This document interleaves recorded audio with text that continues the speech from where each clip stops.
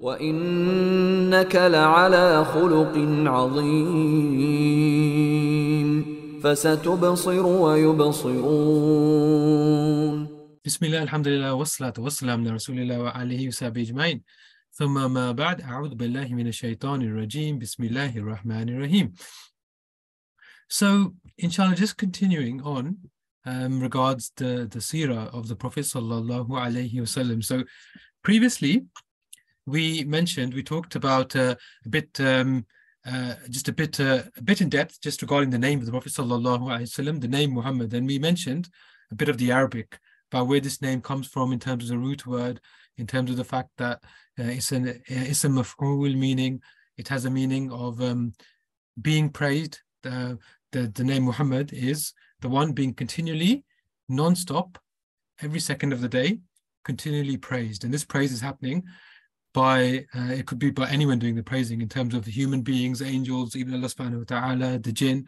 So this is just regards how Allah subhanahu wa ta'ala has blessed the Prophet sallallahu alaihi wasallam, and his status is so high on the in the world, and that is actually reflected in this in the name Muhammad, which was revealed miraculously, we understand from narrations to his mother, who named him as such, and Ahmed is the other name of the Prophet sallallahu alaihi wasallam.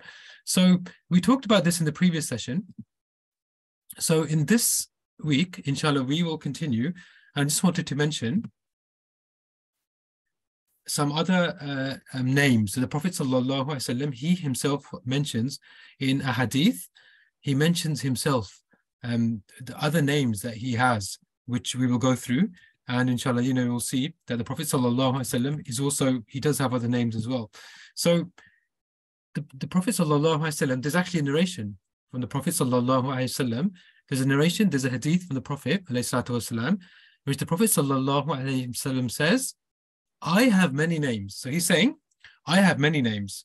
So he says this in a narration, I am Muhammad, I am Ahmed. So these two names we know about.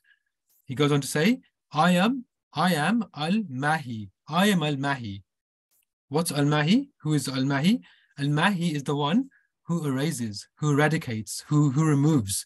So he's saying, alayhi salatu wasalam, I am Al-Mahi. I am the one who erases, who eradicates. In other words, the Allah subhanahu wa ta'ala, he removed, he erased kufr, he erased disbelief through me. So I am Al-Mahi, I am the one that erases, I remove, and Allah subhanahu wa ta'ala, he removed kufr through me. Right, you understand? And he says, I am Al-Hashir. I am Al-Hashir. Al-Hashir is the one who gathers, that the people, so this is what the Prophet sallallahu alaihi wasallam saying, I am Al-Hashir, also that's another name, which means the one who gathers. So that people have gathered at my feet. They've gathered at my feet, that people have come to me from far and wide to take their deen, to take their religion, because he's gathered all the people together by calling them to La ilaha illallah. He is Al-Hashir. He's the one that gathers all the people. All the people have come to him and they've accepted Islam, so he gathers. Then he says, Wa ana akib. Wa ana akib. And I am akib. Akib meaning there is no new prophet to come after me. I am akib. Akib means the one who comes last. The one who comes last. And the one who comes at the end. Because the Prophet sallallahu alaihi wasallam, we know, he was the last of the messengers, right? And that's why, in Arabic, you look at the foot, the heel of the foot. The heel of the foot is actually called the heel of the foot is called ak'ab. Ak'ab. It's called ak'ab, which is the plural meaning heels. And this is comes from akib. So which is, the heel of the foot, meaning is at the end. So that's where this comes from. So the Prophet sallallahu alaihi wasallam, he is the last. He's the last of the messengers. He is akib, and he said that in the hadith, in the narration. And there are some other narrations in which the Prophet sallallahu alaihi wasallam also says, I am al-Khatim. I am al-Khatim. Al-Khatim means the seal. I am the seal, right? The seal of the prophets. So there's no new prophets to come after me. I am also Al-Khatim, right? So you see, so far, what other names do we have? The Prophet sallallahu alaihi wasallam, we've had himself is him saying, I am Muhammad, I am Ahmed, I am Al-Mahi, the one who erases, the one who eradicates. I am Al-Hashir, the one who gathers. I am Akib, the one that comes at the end, right? I'm the final messenger. I am Al-Khatim. I am Al-Khatim, Khatim Nabi. I'm the final. I'm the last. I'm the seal. I'm the seal of the messengers. You know, there's no new messengers to come after me, right? To some of the names we've gone through. And there's another narration yet in which the Prophet sallallahu alaihi wasallam, he mentions that وَأَنَا al-Mukaffi, وَأَنَا al-Mukaffi, that I am al-Mukaffi. What's al-Mukaffi? I am the cap. I am the cap. I am the seal on the prophethood. So this is similar to al-Khatim, right? It's similar to al-Khatim. I am al-Mukaffi. I am the seal. You know, I'm the seal of the prophets. There's no other prophets that's going to come after me. I'm the seal. I'm the final prophet. And the Prophet sallallahu alaihi wasallam, he also says, وَأَنَا, and I am, وَأَنَا Nabiyyu Rahma. I am, وَأَنَا Nabiyyu Rahma. I am also the prophet of Rahma. Rahma has a vast meaning. So we understand it as I am the prophet of Rahma, the prophet of love, of mercy, you know, of kindness. I am the prophet of Rahma. And there's another narration yet mentions another name for the Prophet sallallahu alaihi wasallam, who says, "Wa another name is Nabiyul Mulahim, Nabiyul Mulahim, right? And what does this mean? Malhama or Mulahim, it means battles or war situations. You know, Malhama, which is literally this is like a battle or war situation. And he's saying, I am the prophet of Mulahim.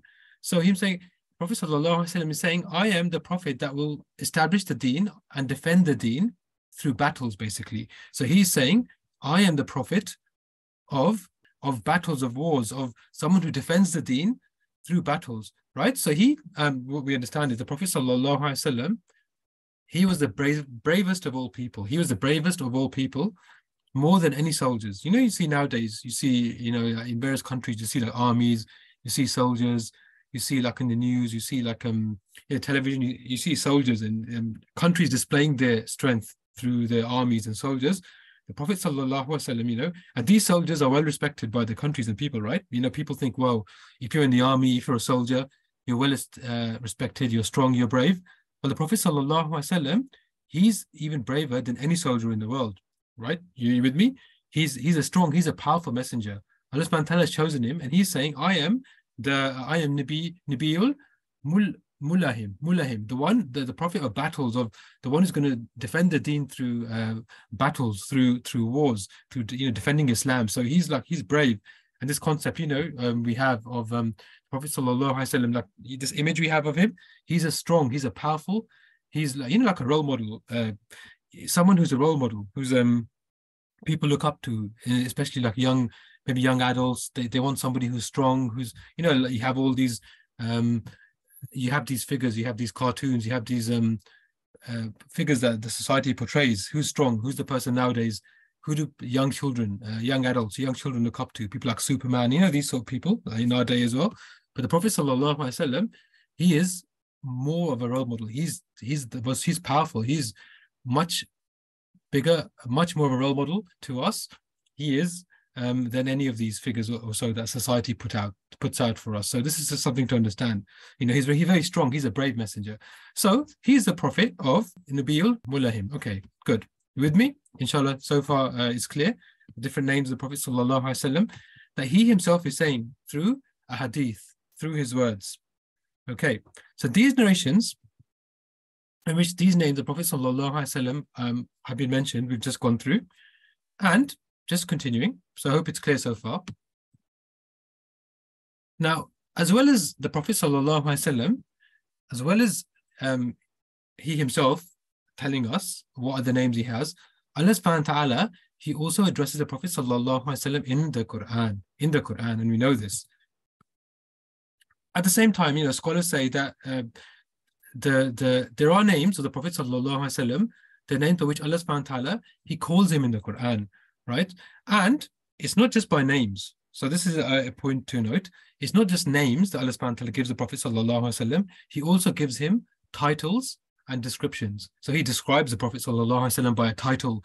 He describes him by a description. He gives him a name, and this is in the Quran. So we'll just go through some of these examples. Allah subhanahu wa ta'ala, he addresses the Prophet ﷺ in the Quran as a Rasul, as a Nabi. He calls him a Nabi, a Rasul. So these are titles, isn't it? Like a description. He's a Rasul, he's a Nabi. Allah subhanahu wa ta'ala calls him Da'i ilallah, Da'i ilallah, like he is a caller. So this is like a title, a description. He's a Da'i ilallah, he's a caller towards Allah. He calls towards Allah subhanahu wa ta'ala. That's another, that's how Allah subhanahu wa ta'ala addresses him in the Quran. He also calls him Muzammil and Mudathir, right? You know the surahs, Surah Al-Muzammil and Surah Al-Mudathir. Well, these are titles which Allah subhanahu wa ta'ala has given to the Prophet sallallahu alaihi wasallam. Muzammil and Mudathir. Allah subhanahu wa ta'ala calls him Siraj. So Siraj, you know, like the sun, bright shining light, Siraj, and Munir, you know, guidance, light as well. But Siraj is the bright shining light. Munir is also light. It's also, you know, he's a source of guidance. This is how Allah subhanahu wa ta'ala calls him in the Quran, describes him by these words. And that he's also Nabiyur Rahmah, which we went through in the hadith as well. Allah subhanahu wa ta'ala, he refers to him as a Nabiyur Rahmah, Prophet of love and mercy. Also, Nabiyur Nur. He's a prophet of light. So again, so Allah subhanahu wa ta'ala is using these terms to describe the Prophet sallallahu alaihi wasallam in the Quran. He's also Nabiyur Shifa'a. He's also a prophet of Shifa'a of healing, right? He's also a prophet of Shifa'a. He's also Nabiyul Hidayah. He's also a prophet of guidance. So, you know, subhanAllah, like these amazing terms Allah subhanahu wa ta'ala is using to describe the Prophet sallallahu alaihi wasallam. He was also Nabiyul Furqan. How Allah subhanahu wa ta'ala describes him. Furqan, which we went through previously, is the prophet of the criterion. Like he is, you know, like the judge, the criterion, what's right and what's wrong. He's the Furqan. He's like the judge. He'll tell us what's right, what's wrong. He's the Nabiyul Furqan. Also, how else Allah subhanahu wa ta'ala addressed the Prophet sallallahu alaihi wasallam? Calls him, he is Al-Bashir. So he's a giver of good news, right? He's Al-Bashir and he's An-Nadhir. So these words, I guess they come together because you have your hope and you have your fear. Like Al-Bashir is the one who gives good news. Not only does he give good news, like he tells people about, you know, Jannah and the rewards, but there has to be a balance. So he's also a Nadir. He's warning people. At the same time of hellfire and, you know, punishment. So he's Al-Bashir and An-Nadir. So this is also how Allah subhanahu wa ta'ala, he describes the Prophet sallallahu alaihi wasallam. So these are just some of the titles, the descriptions and the names of the Prophet sallallahu alaihi wasallam that Allah subhanahu wa ta'ala mentions in the Quran. So I hope that's clear, right? So again, like we said, Allah subhanahu wa ta'ala, he addresses him by names, titles, and descriptions in the Quran. Okay, good. Now, there's one more thing we'll mention regarding the names. What Hassan bin Thabit said, right? What Hassan bin Thabit said. So Hassan bin Thabit, if you know, he was a personal poet, the Prophet sallallahu alaihi wasallam. He's a personal poet. Like he was also used to make like poetry, you know, praising the Prophet sallallahu alaihi wasallam, describing him. So he says, Hassan bin Thabit, he says that his name, the name of the Prophet sallallahu alaihi wasallam, his name Muhammad, his name was split from the name of Allah. His name was split from the name of Allah.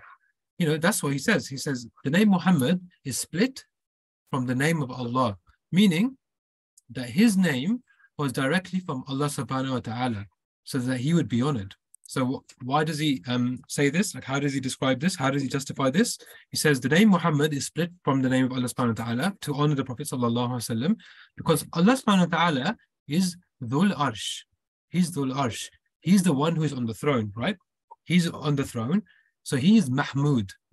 So Mahmud is, again, is a if you remember from last week, is an ism maf'ul. Is an ism maf'ul, meaning Mahmud also means the one who is praised. So again, it's another meaning, another word, which is basically the meaning is the one who is praised. So Allah subhanahu wa ta'ala is Dhul Arsh. He's on the throne. He's Mahmud. He's the one who is praised by, you know, the angels, the creation. So Allah is Mahmud, and the Prophet ﷺ is Muhammad, and he's also the one who's continually praised. So subhanAllah, both mean the one who is praised, right? Allah subhanahu wa ta'ala is Mahmud, the Prophet ﷺ is Muhammad. So these are the words of Hassan bin Thabit, the poet. He says the praise of the Prophet ﷺ is, you know, and the both are being praised. Allah subhanahu wa ta'ala is being praised. He's Mahmud, and the Prophet ﷺ is being praised. He is Muhammad. So Allah subhanahu wa ta'ala has honored the Prophet ﷺ to give him, you know, a name directly from the name, one of the names of Allah subhanahu wa ta'ala. So that's something, subhanAllah, you know, very it's a very high status, very high rank of the Prophet sallallahu alaihi wasallam. Just look how Allah subhanahu wa ta'ala honors him, and he mentions continually his name in the Qur'an. I mean, just think like if your name continually, you know, if just hypothetically, just imagine your name, Allah subhanahu wa ta'ala mentioned your name in the Qur'an and gave you like 10 or 15 different titles and described you.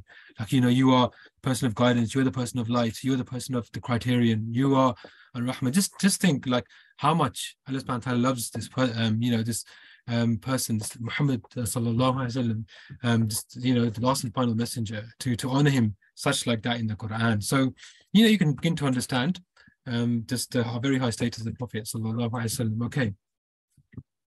Okay, good. So finally, so this is just talking about the names of the Prophet sallallahu alaihi wasallam, and that was just sort of covering all of that. So inshallah, the final point, last point we want to mention today is something from the sunnah of all messengers, okay? There's something from the practice of all the messengers. So this is another discussion. This is like a side discussion.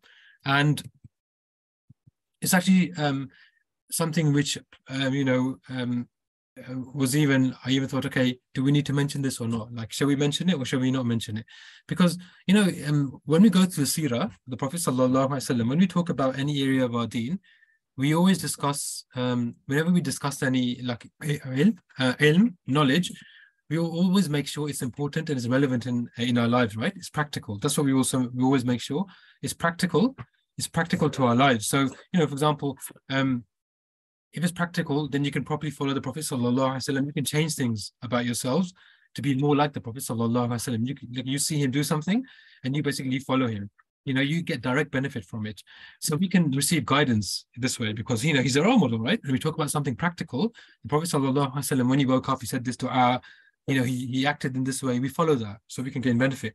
So, you know, through following the Prophet sallallahu alaihi wasallam, what Allah subhanahu wa ta'ala says in the Quran, you know, the messenger of Allah is the best example for you. But at the same time, you know, part of the purpose of the series that we're doing, the Seerah, the biography of the Prophet sallallahu alaihi wasallam, is also we're doing it properly. We're taking our time. We're going in depth. We're going into deep. You know, I want to cover like, you know, all the issues, really, every issue, so you're aware of all the like the different discussions. So, you know, we want to discuss everything. So we will briefly touch upon something, these in-depth issues. Like, for example, you know, we talked about, okay, the parents of the Prophet sallallahu alaihi wasallam, what will happen to them? You know, like that's not really an issue of our iman, of our belief, you know, it's something that we're going to be asked about on the Day of Judgment. But it's just something that, because we're going through the Seerah, it's something that we should be aware of, that there are these discussions, right? You with me? So I'm just going to talk about one thing quite briefly. And, you know, this might even, you know, might offend some people as well, actually. But nevertheless, you know, understand this is an issue that there are some narrations. So the point is that there are narrations which talk about this from the Prophet sallallahu alaihi wasallam, and this is a matter of our deen. And the Prophet sallallahu alaihi wasallam, he talks about this directly in a narration. And this is something that the scholars have also discussed previously. So what are we going to discuss? What's the issue? In a hadith, the Prophet sallallahu alaihi wasallam, in an authentic narration, Prophet sallallahu alaihi wasallam says there are 10 things. There are 10 things that are from the life, the sunnah, the lifestyle, the practice of all the messengers. The Prophet sallallahu alaihi wasallam is saying this in the authentic hadith. There are 10 things which are part of the lifestyle, the practice of all the messengers, right? One of those 10 things is khatna, circumcision, khatna, right? So this is from the sunnah of the Prophet sallallahu alaihi wasallam. And circumcision, you know, what you do, you know, the baby boys when they're born, like, you know, circumcision, they're circumcised. This is part of our deen. It's a very important part, right? It's the identity of a Muslim male, right? Circumcision is like every baby boy that's born, this has to happen There's 10 things that the Prophet ﷺ said that they're a part of the lifestyle of all the messengers, right? They're part of the lifestyle of all the messengers. So one of those things, like we said, is circumcision. There's a discussion whether or not the Prophet ﷺ, he was circumcised or not, meaning, did this happen like when he was born or after? So there's a couple of opinions here. So there's some opinions, some scholars, there are some narrations from the Prophet ﷺ where the Prophet ﷺ, and there's a discussion again here, as to how authentic these narrations are. But nevertheless, there are narrations. The Prophet ﷺ, he says that when I was born in this world, he says, when I was born, I was already circumcised. Like, it's a miracle. He was born circumcised without the need. And that's a miracle in itself. And then the Prophet ﷺ, he actually goes on to say in a narration that no one ever saw or witnessed my private parts. Like, no one witnessed my private parts. And this was part of the honor that Allah subhanahu wa ta'ala, he gave to the Prophet ﷺ. So again, these narrations are mentioned and they're actually there. And there's a discussion on this. So that's one opinion, that he was born like circumcised miraculously without the need. The other opinion is that the Prophet ﷺ was actually circumcised by his grandfather. So by his grandfather, Abdul Muttalib. So some scholars of hadith, right? Some scholars of the seerah say the Prophet ﷺ, he was actually circumcised by his grandfather, Abdul Muttalib, right?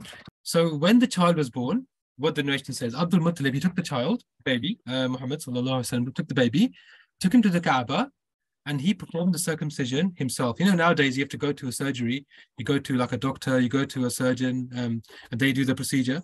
But Abdul Muttalib, he took the baby by himself. This is another opinion, and he circumcised the Prophet ﷺ by himself. So even in the opinion of those scholars, that the Prophet ﷺ, he was actually circumcised after his birth by another person, they still say that it was his own grandfather that did it, right?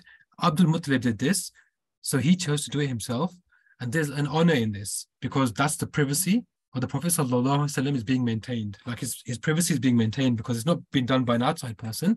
It's being done by the male custodian of the child, the male guardian, because remember, his father Abdullah had already died. So Abdul Muttalib took that responsibility. So, the thing is, what we can just get from this discussion is that there's two opinions, like we said, very well established scholars of hadith, scholars of the seerah, who are of both these opinions, that the Prophet ﷺ, one group says that he was not circumcised by any human being, but he was born circumcised. And the Prophet ﷺ, he says in a narration that when I was born, like we said, when I was born in the world, I was already circumcised. And this was how Allah subhanahu wa ta'ala created me. And actually, the narration also mentions something else, which is also another miracle. It mentions that when the Prophet ﷺ was born, the umbilical cord, the cord that joins the baby to the mother, there's a cord, umbilical cord. The Prophet ﷺ was born, the umbilical cord was already cut off. Nowadays, when baby is born, the nurses, they have to cut off the cord. Like the cord is attaching the baby to the mother. The Prophet ﷺ, in the narration, he mentions that the narration mentions the cord was already cut off. This was automatically a miracle when the Prophet ﷺ was born. And he was already circumcised and the cord was cut off. So from these narrations, like we said, that's another miracle, straight from birth. And then the Prophet ﷺ, he goes on to say in the narration that nobody's witnessed my private parts, like we mentioned, and this wasn't done, this wasn't all done publicly. And that was something that, scholars feel comfortable. And other scholars say, no, it was actually the grandfather, Prophet ﷺ, who performed this.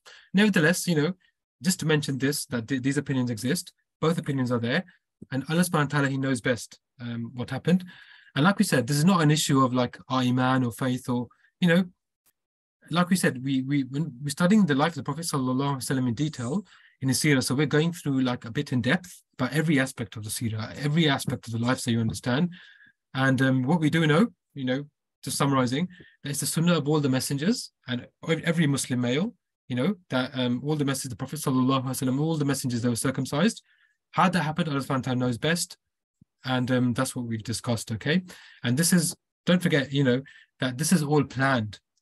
This is all planned by Allah subhanahu wa ta'ala, and to keep, it's divinely arranged to give honor and privacy and respect to the Prophet sallallahu alaihi wasallam. Okay, good. So the final thing, just before we end, That's just a bit of a discussion we had on the rights of the birth when the child is born. There's certain rights, certain things you do, and there's one more right that you have. So that was one thing when a baby is born. What else do you do when a baby is born? There's another thing we do, and that's what we just briefly talk about. Just to finish off, a huge feast, akika. So what happens when a baby is born? So it goes on to talk about the fact that Abdul Muttalib, he waited till the 7th day. So, after the Prophet ﷺ has been born, on the 7th day, what does he do? What does he do? After the Prophet ﷺ has been born, on that day, the grandfather arranges a big, massive feast. A big feast to honor the Prophet ﷺ. Just like we had the Aqiqah, which is a huge feast. Similarly, this was a habit, a tradition of the Arabs that obviously had been passed down to them through Ibrahim alayhi salam. So, if you think about it, where are they getting this from? Like, how do they know that when the baby is born, you have to do the Aqiqah? How do they know? Because this was something that remained from the religion of Ibrahim alayhi salam many, many generations back. Like we said, a lot of the things were lost from the millah, the practice of the religion of Ibrahim alayhi salam, the faith, it was practically lost, isn't it, at that time?